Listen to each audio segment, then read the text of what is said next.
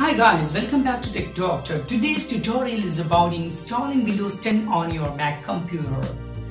Here I'm using Mac Mini. You can use Mac Pro, Book or whatever the version of Mac device you have.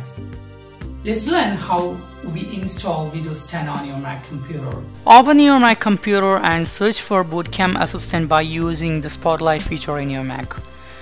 And you will get a window and press continue. You will have three options there.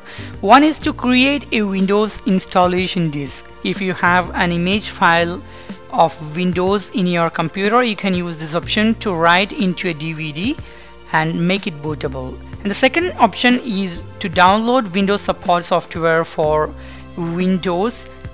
You can download it from here and install from your external drive to your Windows.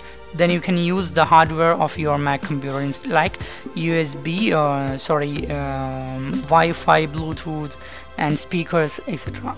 The third option is to install Windows 7 or later version. We can continue.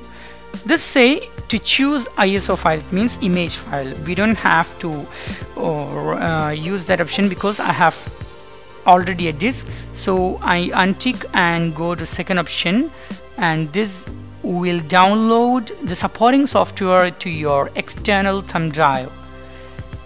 If this take a long time, you can directly go using your web browser and you can download the Bootcamp Assistant from Apple official website. Currently I untick and go to the third option, install Windows 7. It will take you to a partitioning wizard, and I just partition Windows as about 70 GB partition and just click on install. And this process will make your hard disk into two partition, and one partition is for Mac.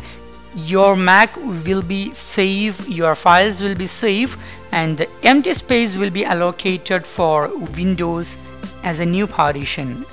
After the partition is over, your system will automatically be restarted.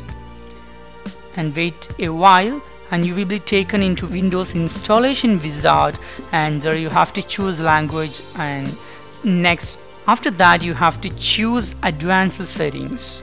This is very important, that custom advanced settings to choose, and after that you will be shown some partitions. You can choose the partition entitled Bootcamp.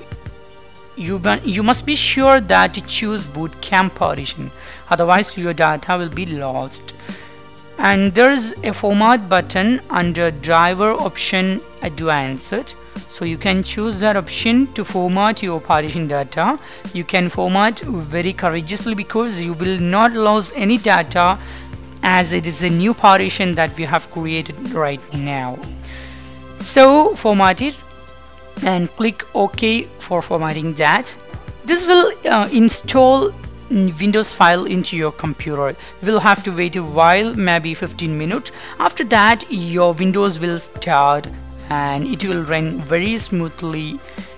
Now you have successfully installed Windows 10 on your Mac computer. Now you have to install Bootcamp drivers that we have downloaded from Mac into your external thumb drive and install it. That can enable you to work finely your hardwares like Bluetooth, Wi-Fi, Internet, Ethernet, LAN, etc. Now you must know how to choose Windows or Mac while you restart your computer. Maybe you will have to enter into Mac, sometime you will have to enter into Windows. If you want to know that, click on this button and watch that tutorial. Thank you.